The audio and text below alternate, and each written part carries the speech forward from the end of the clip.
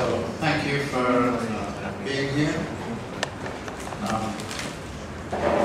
I thought I would continue on a little bit from where I was talking about earlier in the week, but do it from a slightly different angle. Yeah, when you get to my age, you sometimes look backwards and wonder how many good ideas did you ever have? And the answer is not many. And it then turns out that they're not even your ideas, good ideas, they're somebody else's. And what is surprising sometimes is what I'm calling good ideas have a very considerable range in terms of what they can help you understand. And one of the good ideas came to me many years ago when I was working on housing questions in the city of Baltimore, and we did a lot of research on housing finance, housing profitability, housing inequality, and the like. And we were writing reports and sitting with bankers, with landlords, with city officials. And the first report I wrote really reflected the fact that I had just 6 months before started reading Marx's Capital.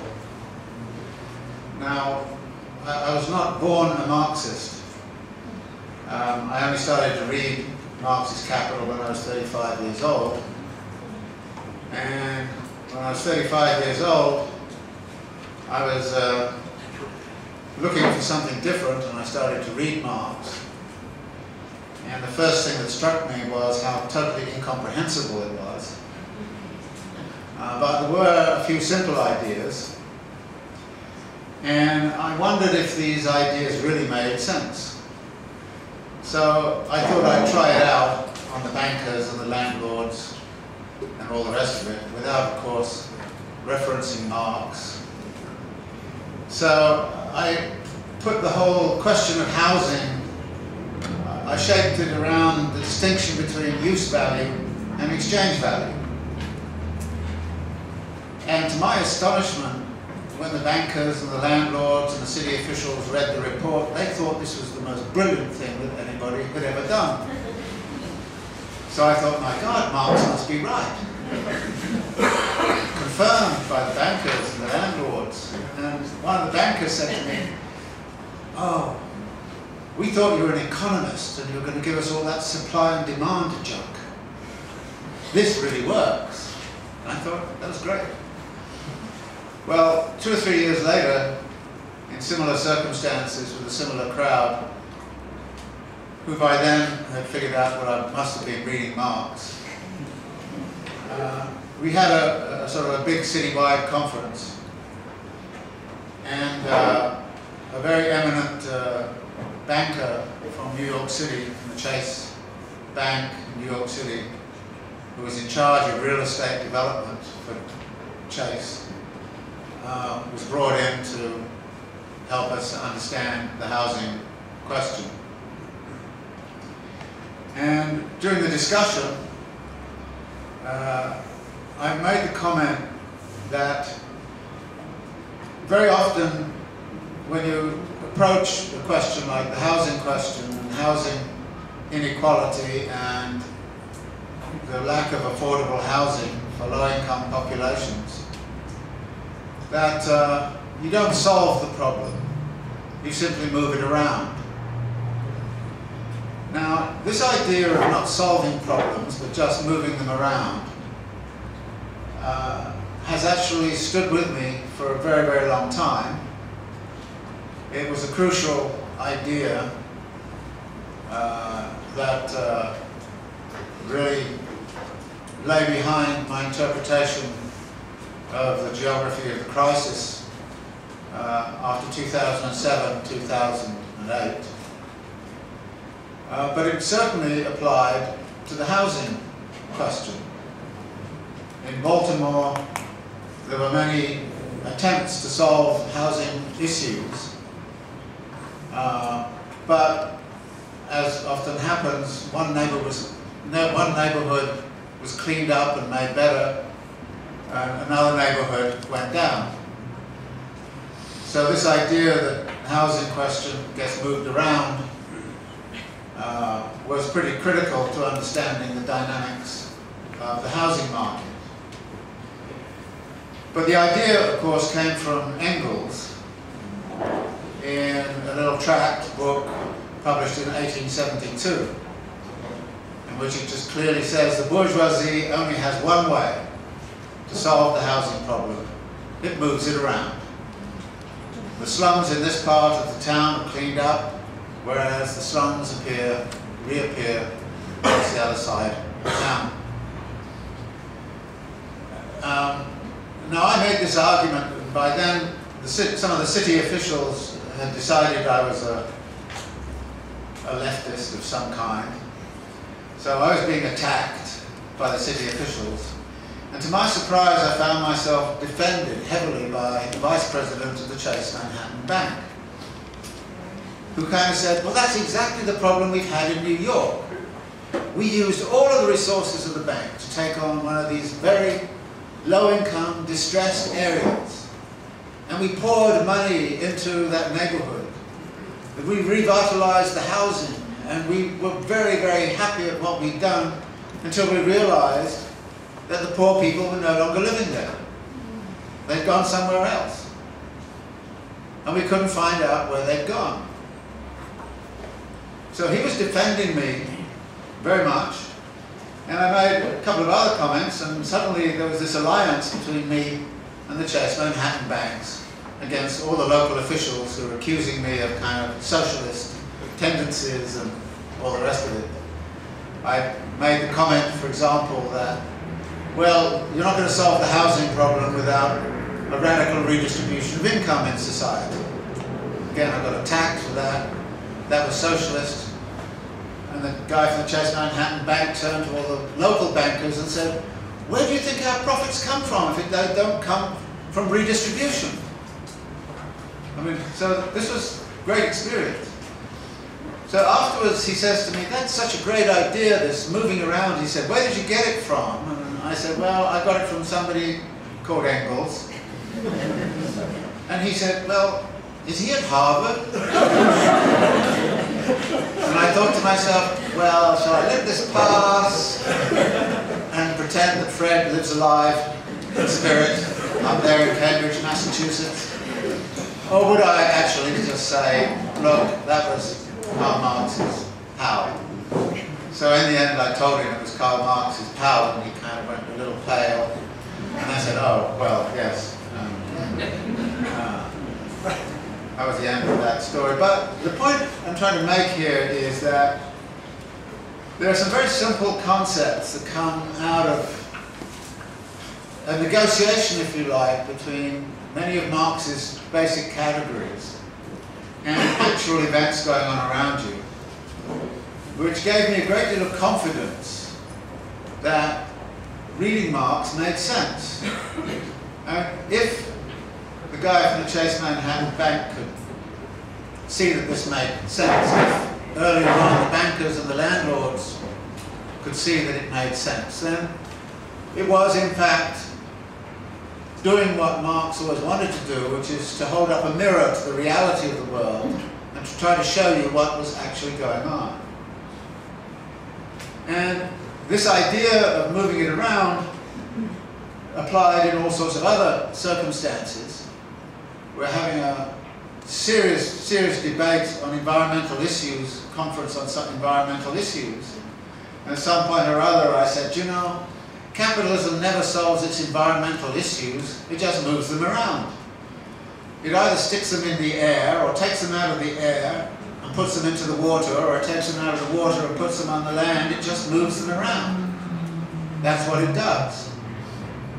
And everybody looked shocked and said, what an interesting thought. And you kind of go, thank you, Fred Engels, that's a great idea that you gave me. So that idea that the crisis tendencies of capitalism don't get solved, they simply get moved around, has been very important to me over the years, and become particularly important to me in attempting to interpret what on earth has been going on in the global economy since 2007 and 2008.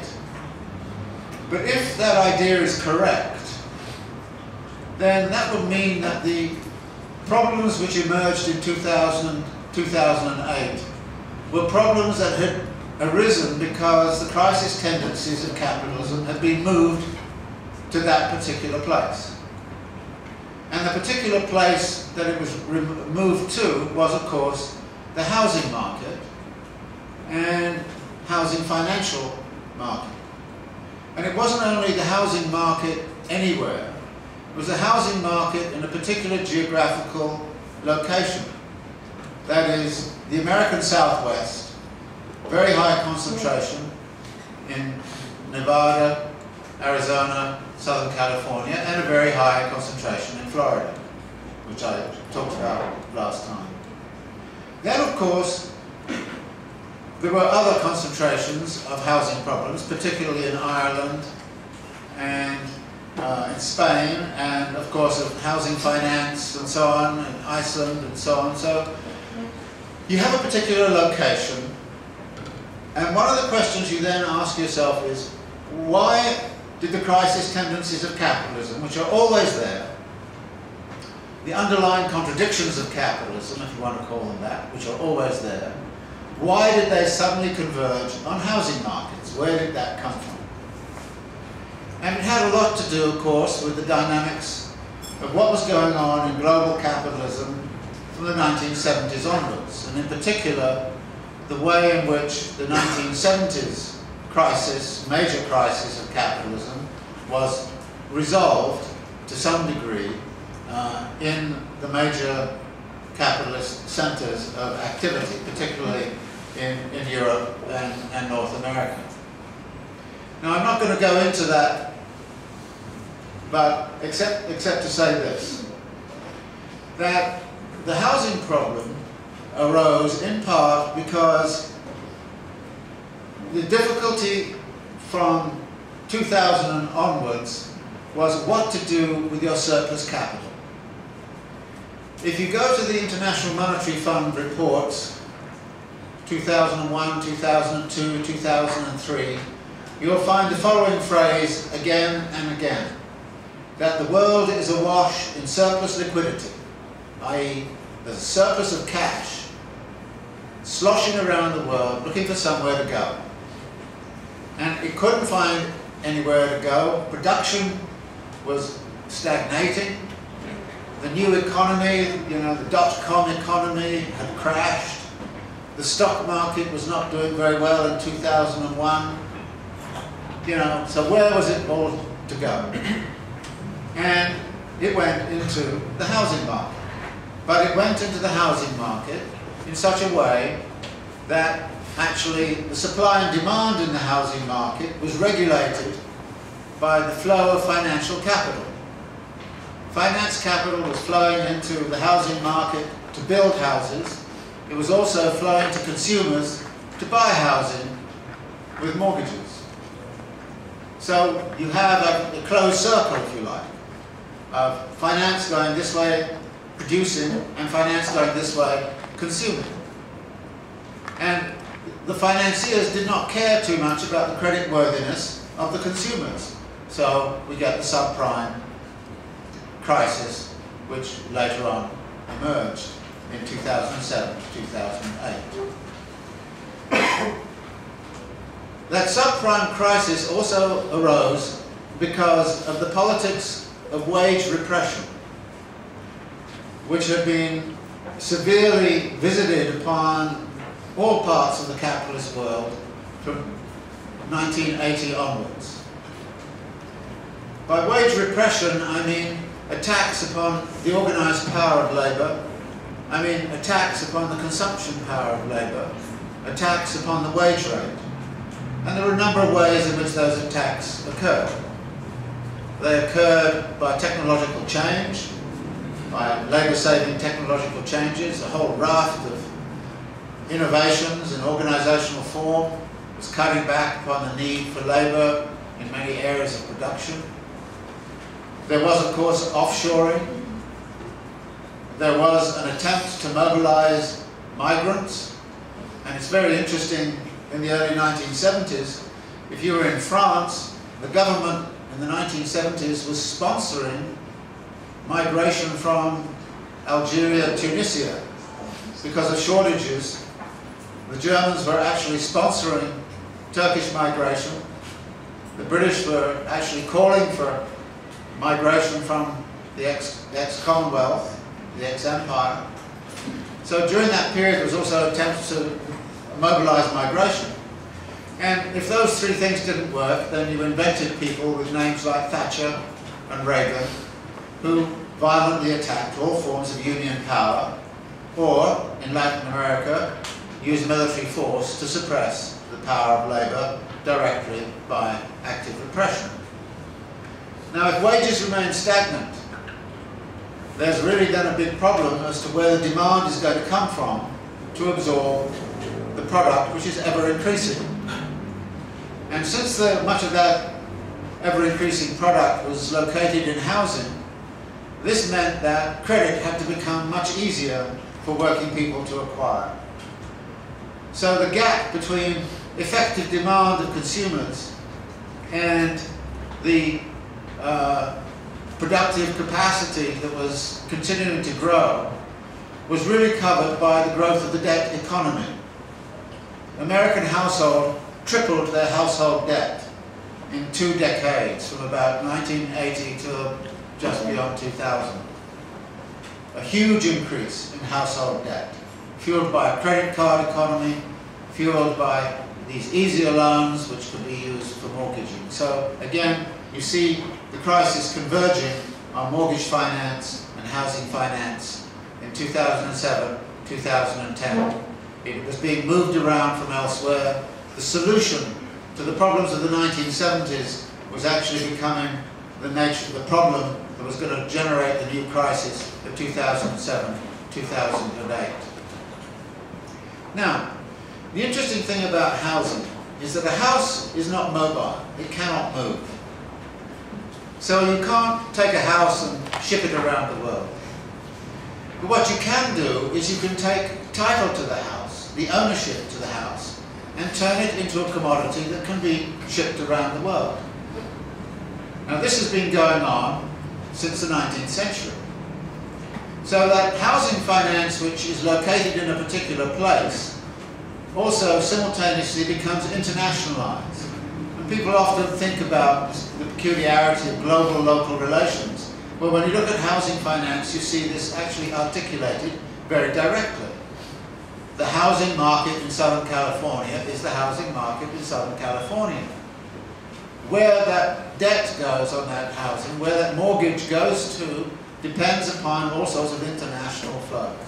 And what the financial institutions did, of course, was to package all of that mortgage money and start to sell it off around the world. Now, these packages were very peculiar.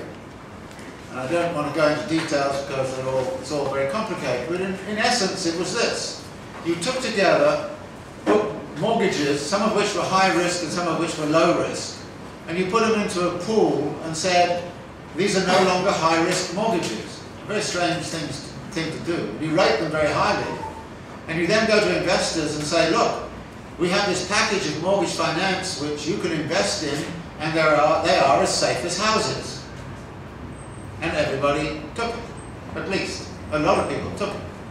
So the financial institutions built these huge pools of mortgage finance, kept them for themselves to some degree, but also passed them on to other buyers. And then the question arose, who bought these packages of mortgage finance? And where did they buy them? There was in this an uneven geographical development. In some parts of the world, there was a great deal of purchasing of these mortgage finance packages. In some parts there was none at all. And the reasons have to do simply with the way in which banks and, you know, municipal finance, pension funds and all the rest of it looked upon these particular packages. Some bought into them, some did not. When the housing market went bad, you had a double shift. First, the crisis moved from Southern California and Florida to the financial institutions, centrally, of course, the ones in London and in New York City. The financial institutions themselves then got into deep problems. So you moved sectorally from housing to banking. The financial institutions, after the bankruptcy of Lehman, froze. Credit could not be had. Loose cash disappeared. And suddenly there was a macro crisis in the global economy. Something had to be done in relationship to that macro crisis. And for the first 6 months of the crisis, there was a fairly coherent response on the part of the world's central bankers and also on the part of the G20. It was recognized, I think, by everybody in the G20 that the credit system had to be loosened up, unfrozen, because frozen, it was going to absolutely stop the whole way in which the global economy worked. Now here's, I think, a very simple principle. The principle is this, that capital, in order to remain capital, has to remain in motion. It has to keep moving. It cannot, I think, ever remain stationary and static. So what this does is then moves you to realize that stopping the system is a form of crisis. I remember this extremely well. I moved to New York City about 3 weeks before 9/11 occurred. And one of the astonishing things was everything stopped moving in New York City. Everything. The bridges were closed, the tunnels were shut, nothing moved. Nobody was going shopping, nobody was doing anything. And after 3 days, the mayor came on the television and pleaded with everybody and said, get out your credit cards, start shopping. Go to Broadway. You can get seats on the best shows in Broadway right now. Because the economy had stopped and everybody saw that this was a disaster, it had to be got moving again. So keeping it all in motion is critical. When Lehman Brothers went bankrupt, the credit system froze and it had to be loosened up. And it was, of course, loosened up by injections of massive amounts of money into the banks and huge bailouts for any of the banks that were confronting difficulty, huge amounts of money being donated to banks that were not in difficulty, but gave them a lot of surplus capital. So, in effect, the banking side of things was taken care of fairly quickly. The banking system was stabilized, but unfortunately the banking system did not get back to lending very much, partly because it had no confidence in where was it going to lend to. Industry was flat, consumption was down, housing market was out of the question, commercial property was in danger, so the banks just sat on their capital. But then a double translation occurred because not only was there a sectoral shift, but it moved from housing to the banks, it was now moving from the banks to debt, sovereign debt, state debt. Now, this move was rather critical because it also had a geographical dimension. Some states were in a very good position in relation to this move. They had surpluses of capital. They had massive foreign exchange reserves. And I think one of the interesting things you see geographically is all those countries that went through a huge crisis in 1997-98 right the way through to 2001, that is all of Southeast Asia and much of East Asia and all of Latin America, all of those countries had experienced a vicious crisis at the end of the 1990s and into the 2000s. And all of them realized that the crisis had a lot to do that they did not have surplus exchange reserves to defend themselves against any speculative motion, any speculative move. So what they did after 2001 or 2002 is all of those countries built significant foreign exchange reserves, significant budget surpluses to guard against any speculative attack. Did those countries suffer from the crisis of 2007, 2008? Well, they experienced it, some, but most of them experienced it as a very shallow recession, came out of it very fast because they could defend themselves. They had the budget surpluses to defend themselves. They could not be attacked by the bondholders. Absolutely impossible to do it. They had been attacked violently by the bondholders in 1997-98, and after that they said, never again. We are never going to be in a position where we will be attacked. So that part of the world, which had experienced that attack then, was actually now much better positioned to deal with this downturn for that very, very simple reason. Other parts of the world were not so easy to defend. They had significant budget deficits. The United States had a huge budget deficit by 2007, 2008. And that budget deficit made it very difficult for the United States to go even deeper into debt if it wished to revive the economy. And there was also a political response. And this too, I think, gets you into a certain geographical differentiation between parts of the world where the political response was guided by a certain ideology and a certain power relation. Those countries that had very, very highly concentrated and centralized concentrations of bourgeois power, particularly the United States and certain parts of Europe and so on, all of those countries took the view that there should be no increase in taxation, there should be no further development of deficit finance, there should be austerity. But that was a political decision, it was not an economic necessity. And it basically paid more attention to the interests of the top 1%, as we now like to refer to them, than it did to the whole mass of the people.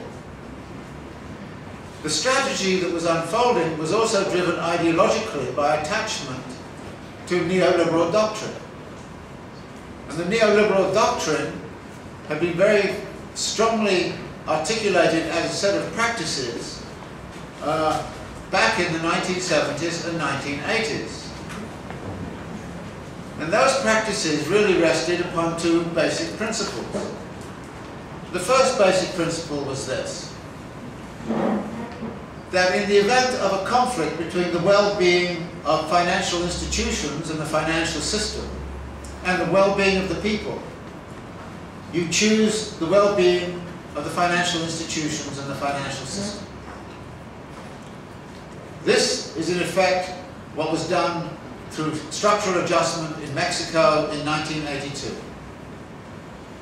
Now, in 1982, Mexico was going bankrupt. If it had gone fully bankrupted, it would have bankrupted the New York investment banks. To save the New York investment banks, the US Treasury and the International Monetary Fund bailed out Mexico so they could pay off the New York bankers, but then demanded a reduction in living standards in Mexico of 25%. And they got it. That was the deal that was hit on Mexico. That was then the standard mechanism of all structural adjustment programs that the IMF developed from the 1980s onwards. And this is what happened to Indonesia in the midst of this crisis in 1997-98. These are the sorts of things that happened there. So this is, if you like, an ideological practice which continues to this day. In the United States, there's a certain division of interests. There's one wing of the bourgeoisie that does indeed want to have some sort of mild stimulus. There's the other that does not want any stimulus at all. The neoliberal doctrine is deeply embedded in the Republican Party, but there are many allies within the Democratic Party, and it basically says we have to retire the debt. That is absolutely crucial for us. There is nothing else for it. And the only way we can do that is reduce social programs, and we have to also liberate capital from regulatory controls. So we liberate capital from environmental controls, and we liberate capital from any controls over labour standards and regulatory forms of that sort as well. We even liberate, the answer to the difficulties in the financial sector is even to liberate the financial sector even more than it has been in the past. So the uneven geographical response to the crisis has something to do with the objective conditions which existed in different parts of the world at different times. And it also has to do with the ideological predispositions and the power relations that exist within those countries that pit a very strong bourgeois interest against the mass of the population. These, it seems to me, are the fundamental guiding forces that are leading, if you like, to a geographical variety in the ways in which the crisis has been responded to. For example, one half of the world right now is growing quite well. It's the part that's based in China, it's the part that's based in emerging economies, Brazil, Turkey, Argentina and the like. They're all growing very fast. If you're in those countries and you start to talk about the crisis, they look at you and say, what crisis? Though in Argentina they don't say that, they say, oh, the usual crisis, which is, the political crisis, which is going on all the time. So this is so that part of the world, it doesn't know there is a crisis almost. And in exactly the same way that in the United States, most people in the United States didn't know there was a crisis in Indonesia in 1997-98, in which 15 million people lost their jobs in about 6 months. Nobody knew that in the United States, so many people in Argentina don't know there's a crisis in much of Europe, don't know there's a crisis throughout much of the United States. So you end up with a very fragmented world, an uneven world, in which at the same time as there's this uneven growth, one part growing, one part stagnating, you're also beginning to see a flow of wealth from one part of the world to another. So there's uneven geographical development going on, and it's going on at all kinds of scales, micro scales, regional scales. In fact, a crisis is nearly always a period of radical reconfiguration of the geographies of capital accumulation. And one of the interesting things to do is to try to track its particular kinds of manifestations and the particular kinds of solutions that are arrived at. For example, Iceland. Iceland as an economy was a total disaster 3 years ago. It's now actually growing. It's actually recovered a lot of its credit rating. How did it do that after this incredible crash? Particularly since Iceland only has two sources of foreign exchange these days.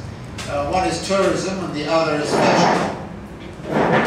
So how come Iceland could do it? Well, one of the things they did was to devalue. Now, Greece can't do that, of course, because you're in the euro, which is why I think you should get out of the euro as fast as you can. Because then you could do what Iceland's done. The other thing that Iceland has done that nowhere else has done is it's actually started to put bankers in jail. Which is why nobody likes what the Iceland model is about. And which is why, for example, the Wall Street folk are terrified that Occupy Wall Street might get, you know, some public support because they knew what they had done, and they might follow the Icelandic bankers and all end up in jail. And they know that, by the way. So, but Iceland has come out of it, you know, fairly easily by a simple series of maneuvers in which it's gone back to basics in terms of what it produces and how it produces it and how it does it. It's actually written off a large amount of its personal debt. It's written down the value of housing debt so that nobody in Iceland now has a housing debt that is more than 110% of the market value. So you've just basically solved the housing problem, and then, you know, just done these measures. It's pretty astonishing how quickly they have come out of their debt. But of course, like I say, they have certain ways in which they can come out of it, and others which you can't lose. So this is, if you like, one of the lessons that starts to come out from looking at the geography. That the crisis is being moved around, and it's being moved around rather rapidly. 2 years ago, we were looking at areas, looking at states like Latvia, Estonia, which essentially went bankrupt. Now they're not in the news anymore, they've recovered quite a bit. You know, and then all of a sudden Dubai World went under, and you kind of go, oh my God, the crisis has moved there. And then all of a sudden you find certain municipalities which invested in the toxic assets, put their pension funds, are suddenly bankrupt, and there's a spotty pattern of a number of municipal budgets that have been completely wrecked by the fact that they invested in these collateralized debt obligations, and other places didn't.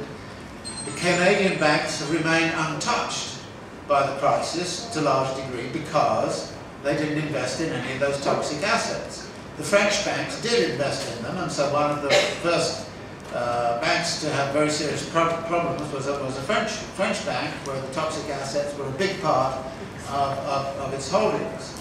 So the geography tells you where the crisis is flowing and how it flows, but it also starts to tell you some tales about how you might actually get out of the crisis. And you see those tales all over. I mean, of course, you look at countries which have effectively defaulted. Estonia, Latvia, and they've come out of it okay. Iceland has come out of it okay. Argentina has come out of it okay. You know, you hear all of these terror stories about how, you know, if you default, the end of the world will come, and you come and go, well, actually it should have come when Argentina defaulted, because that was a much bigger default than yours. And you know, it didn't come to an end, and 2 years later, surplus capital is flowing into Argentina like crazy. But, of course, Argentina is very well protected because its foreign exchange reserves are very strong. Its net external debt is only equivalent to 5% of its gross domestic product. It cannot be attacked by speculators. Furthermore, Christina Kirchner has now semi-nationalized the central bank and turned it into a political institution, and is going to use it politically in the event of any kind of speculative attack. So there are all sorts of possibilities that exist right now, even within the capitalistic logic, to actually get out of the crisis, or not maybe get out of it fully, but certainly to ameliorate some of the worst aspects of the crisis. And so we should be looking not only at the geographical spread, but at the geographical configurations of responses to the crises, to try to figure out what might work and how it might work in this place rather than in another place. Each place tends, of course, to be specific and different. The conditions that pertain in one place are not the same. For instance, here in Greece, the main problem was, of course, the original state debt. In Spain, it was not original state debt, it was the housing market debt, personal debt that was the nature of the problem, which then got transferred to the state as the state had to, you know, effectively bail out the banks who had financed the housing boom and got caught in the bust. So the nature of the crisis differs from one place to another, and so do, if you like, the measures that need to be taken. But then in the midst of it, there is also this ideological predisposition to start to look rather too closely to rather failed economic theories which are hegemonic in the way in which it is said you have to get out of the crisis, otherwise we will end up with a total disaster on our hands. I mean, here in Greece, for example, my own view is that the markets have already discounted that you're leaving the euro. I think it's pretty much a foregone conclusion. I don't think anybody in the markets will take it as a serious possibility that you're going to stay in. The only thing the markets are concerned about is whether there's an orderly exit. Now, orderly doesn't mean orderly for you, because they don't care about you at all. What they care about is, will there be a contagion effect upon Spain? Will there be one on Portugal? And so what they want to see is Greece ringed off, as it were, from those, and they want cast iron guarantees that contagion will not spread. Now, if you want your revenge, then you get out fast before those guarantees can be given, and then really they'll be killed, you know. So this is, I think, but one of the reasons why there's this tremendous pressure on you not to leave the euro, even though everybody knows you are. I mean, it's the politicians and the IMF, everybody say it'd be a disaster if you do. So it's all kind of, but the markets are telling you you've already gone. And so, you know, my view is that everybody should say, okay, let's get out. We're going anyway, so let's go, and let's do it in a way that causes maximum problems for the other side, rather than sort of do it on their terms, which is quite an orderly exit. In fact, I would suggest a disorderly exit from the euro is one of the best things you can do politically right now. To actually stir up anti-capitalist, further an anti-capitalist struggle. So let me leave you with that thought. Thanks very much.